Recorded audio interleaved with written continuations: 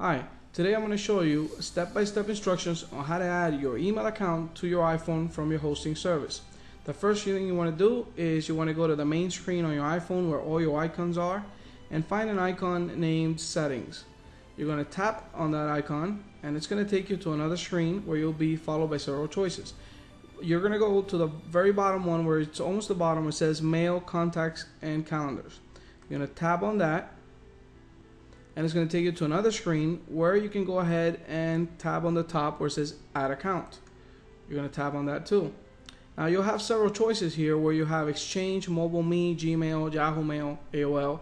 But the one we want is the last one, which is Other. You're going to tap on that and it will take you to another screen where you're going to choose Add Mail Account. So you're going to tap on that, which is the first one. And now you'll see the first part of the screen where you're going to add your information. It's going to ask you for your name, address, password, and description. So the description, it fills it out by itself, so you don't have to worry about it. So in this case, I'm going to add my email account here. And I'm going to go ahead and put all my information.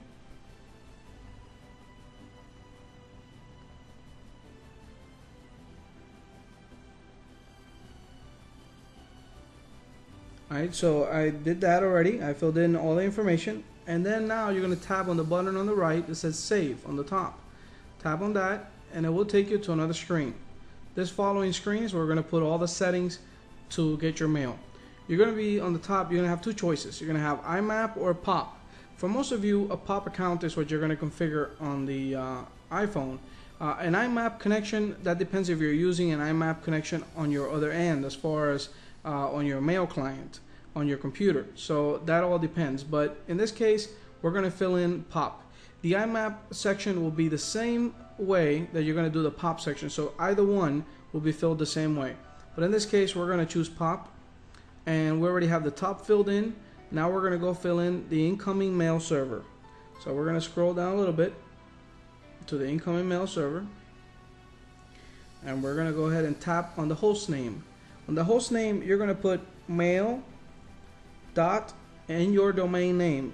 So I'm going to put here our domain name, eiphost.com.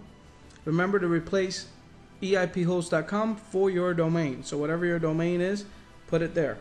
Then where it says username, you're going to type again your email address. So I'm going to go ahead and put my email address here.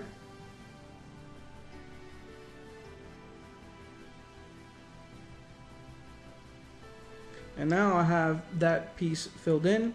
I'm going to scroll down a little bit to the outgoing mail server section. And this section right here would be what you would use to send out your messages from your iPhone.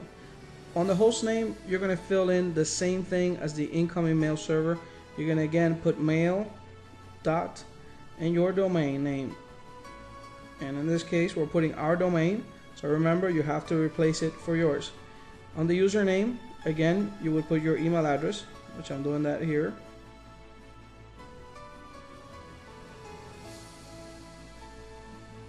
And then finally, it's going to ask you for the password at the bottom. Alrighty, so I have the password set in. And now tap again on the button on the right that says Save. Once it saves the settings, you will get a little pop-up that says Cannot connect using SSL. Do you want to try setting up the account without SSL? You're going to tap on the yes button right here and it will give you little check marks if everything went fine. Now your email account has been added to the iPhone. Go ahead and press the home button, which is the circle on your iPhone, to take you back to the main screen. Once you're at the main screen, you will see an icon here that says Mail. It will probably be on your main screen, but in this case it's here on the dock. So you're going to go ahead and tab on it and now your email account will have been added to your iPhone. It's a quick, easy step. Just follow step by step, and if you need to add more accounts to your service, you go ahead and do it right there. One last thing I'm going to show you is the signature that you can add for your email. So when you send emails out, if you want a little signature at the bottom, this is easy to do. Press the home button again to get out to the main screen, and you're going to go to Settings again and tab on the Settings button. Once you tap on the Settings button, go back down again to Mail, Contacts, and Calendars. Tap on that and you're going to scroll down to the very bottom where you're going to find one that says signature, And on the signature one, you can tab on that and you can fill in the information you want here for your signature. It's quickly an easy step to do, and you can add your signature to personalize your messages when your customers or friends receive it.